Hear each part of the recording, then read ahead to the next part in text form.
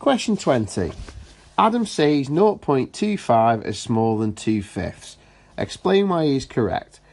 Well, what we need to do here is think about equivalents. And equivalent fractions, decimals and percentages. I'm just going to write that down. So fractions, decimals and percentages. So obviously some of these are very easy and we should know them already. So for example, a half and 50% and 0.5 are the same. But we've got 0.25 and 2/5 here. So let's see what we can actually figure out. So 0.25 as a percentage is very, very simple. It would be 25%. So if we can figure out what percentage 2/5 is, then we're well on our way.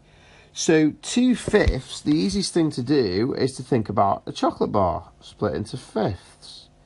So we've got a chocolate bar with 5 sections there, all supposed to be the same size.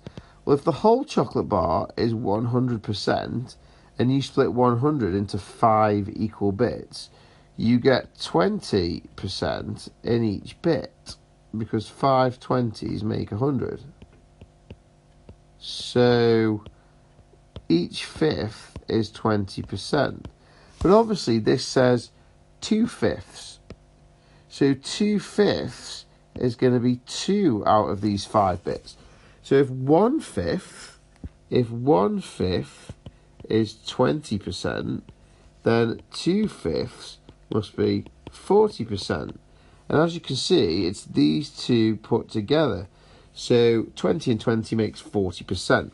Therefore, 2/5 is 40%. And once we've explained that and written on the diagram, you then just got to write your explanation. So you could say 0.25 is 25%, and you could say that 1/5 is 20%, so 2/5 is 40%. Therefore, 25% is smaller than 40%. So 0.25 smaller than 2/5.